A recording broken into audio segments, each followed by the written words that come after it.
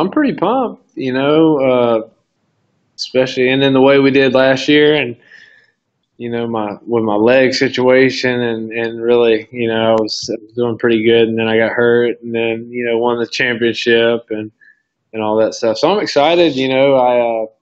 I'm coming back to the same host family, the Colemans, and then so I miss them and miss being around Winnipeg and all that stuff, and I've been trying to tell people back home about the awesome experience I had there. But so I'm just real excited to come back and hang out with Reggie and Bergen and all them guys. But so I'm really excited.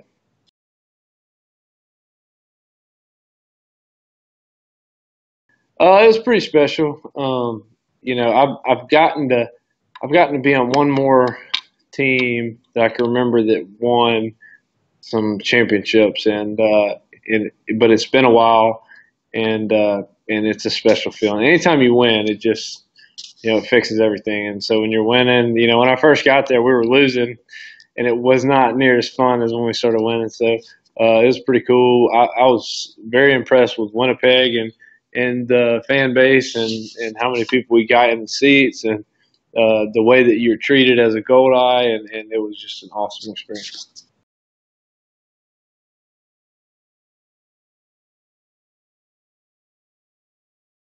Well, I didn't hear the balk call. I literally, when they hit the ball and he fielded it clean, as soon as the ball left his hand, I turned around, I grabbed my stuff, and I was headed to the clubhouse. And because I've been on that side where you watch a team dogpile on your field, and I felt, I knew that we should win the game, which kind of made me sicker. So, having to watch that happen and unfold, I just felt nauseous, and I just wanted to get as far away from it as I could. So I grabbed my stuff and went back, and with my stuff in my hand, somebody said, the confusion started, and I was like, you got to be kidding me. I never have good luck like this. So that was pretty awesome. I look up and Casey told me that he heard it right away. So, I believe him, and the catcher obviously heard it right away. But being in that dugout far away like that, like we have no idea. Like that was probably one of the craziest endings to a baseball game in the history of life. So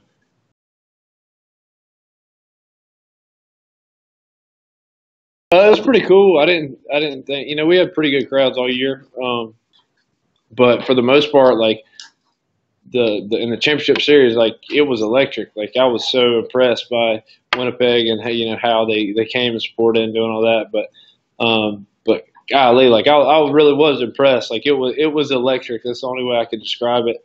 Um, but really, for the whole year, the fans were pretty awesome. Like coming from I played in the SEC back home, which is one of the best, probably the hands down the best baseball conference in the country. We had the highest attendance in the country in college baseball, and I felt like I was playing LSU or South Carolina or doing all that. My first series was St. Paul. I think it was 10 to 12,000 people in the stands. Like it was definitely not what I expected, and a lot better. But like I said, all year, like the fans were awesome. The city was awesome, and I've been just trying to tell people. I've been trying to tell people back home like how great it is, and so. But I was lucky. My parents got to come up, see the atmosphere, see the game, get to come to a game, and I got them to come up again because they had so much fun. Uh, so we'll see how it goes this year, but I'm excited.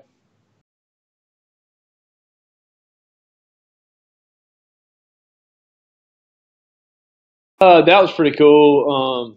At that point, when I wasn't starting and I knew my leg, at the end of the year last year, it really took my leg a long time to get warmed up, and I had to do a lot of stretching just to be able to just run. And at that point in the championship series and doing all this, like you just want to help any way you can. Um, so I'm telling you, every single time that I even had a chance of running, I would run up and down the steps in the clubhouse like a madman, and but getting to experience it, and even when I get in at bat in the championship, Skip let me get an AB, and that was pretty special to me, just because I know I had a lot to do with us getting there, and then the bad luck with the leg and all that stuff. But I understand it. I was just happy to win it, and that was pretty cool.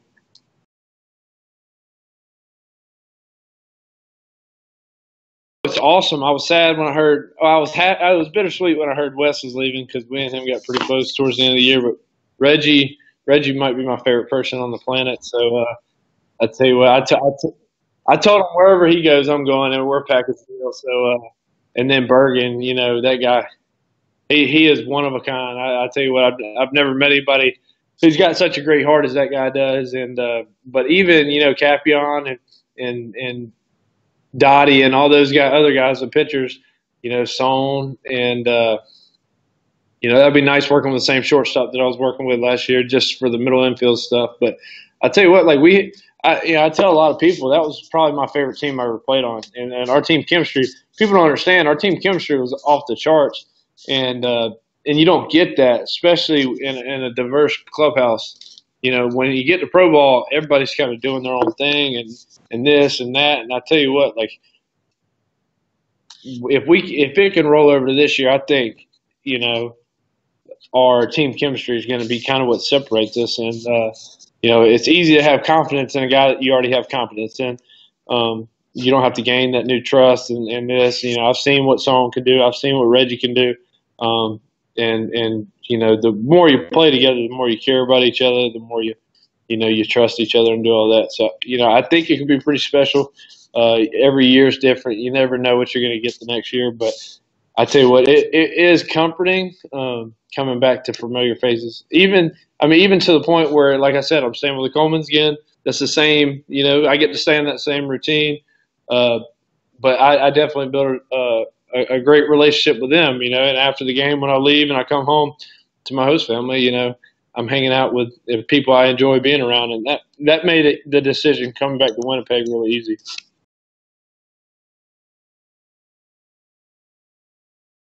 I've been busy. I'm at Foley High School right now. I'm actually teaching. I'm doing a long-term sub right now, so I'm technically a getting paid as a full-time employee, teaching PE in high school right now. I'm also doing lessons after school and getting my workouts in. So I've been really, really busy. A lot of times I'm having to work out at 5:30 in the morning, before I go to school, and I'm just about 6:30 or 5:30 to about 8 o'clock every night. And so I've been running around. I've been busy, but I've been getting my work in and doing all that.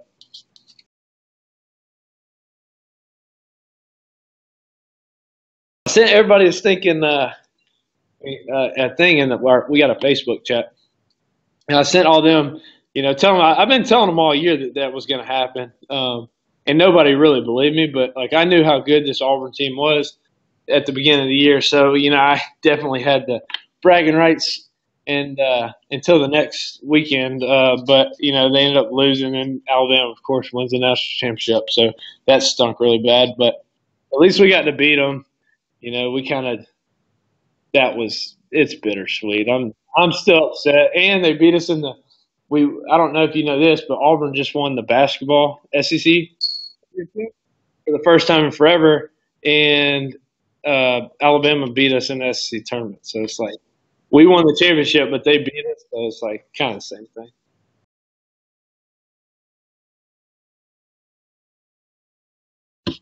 Yeah, we love y'all. Thank you so much for last season. I'm telling you, I'll remember it for the rest of my life. Let's create some new memories, and let's go and get us another ring. Go Gold Eyes.